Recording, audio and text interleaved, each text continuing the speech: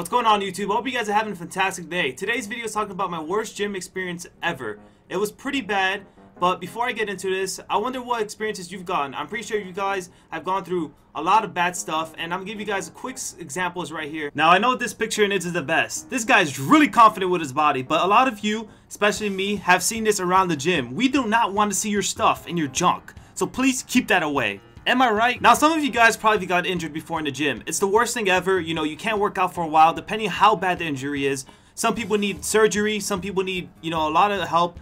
And this is the worst thing ever, so never get this. And by the way, this guy's face is priceless. I mean, he's the best actor ever. Another terrible thing is when you need to go change, when you want to leave, and they're cleaning the restroom. They got ladies in there, they're like, sorry sir, you can't go in right now, because they don't want the people looking at you when you're changing and stuff like that.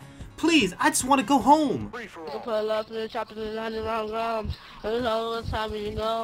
What type of shit that you want? Yeah, you 12-year-old gangster-ass kid.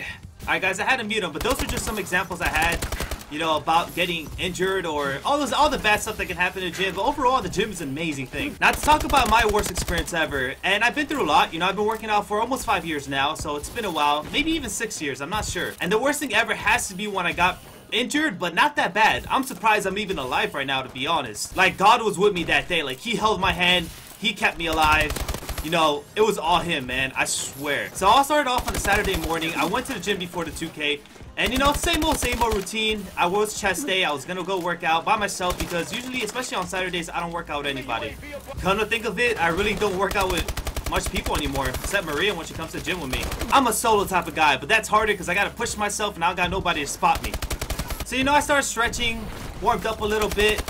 I was ready to hit the bench, I was looking nice, feeling good, a little bit tired like always, but, feeling ready. I did a couple of sets, I like to do one or two sets, usually one set of warm-up, but I decided to push myself a little bit. Usually, especially lately, when I go to the gym by myself, I do heavier weights. I do two plates in a 10. It's a little risky because I don't have anybody to spot me, but I know what I'm capable of. I know I can carry it just fine. Now, this all happened so fast. I don't know how it happened, to be honest. I'm thinking of it. It happened about half a year ago, and it all happened just so fast. I was benching.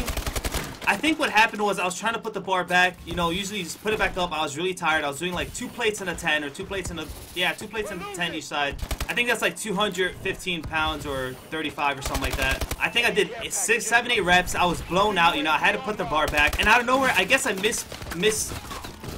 miscalculated how far it's gonna be, and it just dropped straight almost on my neck. Now at this point, I'm freaking out. Like, this thing almost slammed my neck, probably would have broken it in half. But luckily, thank God, what really happened was, I guess it tipped the top of my chest, so it didn't drop straight on my neck. If it would have dropped straight on my neck, that's about 240 pounds. I probably would have either died or gone to emergency room with that, like a bad injury. So it bounced straight off my top part of my chest, and it jumped into my neck. Now, thank God for my chest. Probably helped reduce the pounds by like 100 pounds. So it's about like 100, 140, 130 pounds of dropping on my neck. It helped reduce the momentum, and that's what really saved me. It was the scariest thing ever. It was a really scary experience. I was really frightened.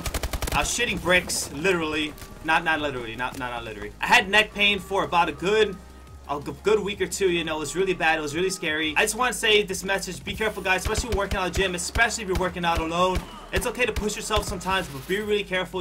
Working out and lifting heavy weights can be obviously really dangerous, so please just be careful. But me, like a badass, I just brushed it off and kept working out. Nah, that's usually what I do when I get hurt. Thank you guys for watching the video. Thankfully, nothing happened to me that day. Could have been really bad. And like I said, just be careful. Don't forget to like, comment, and subscribe. This has been your boy Apathy, and I'm out.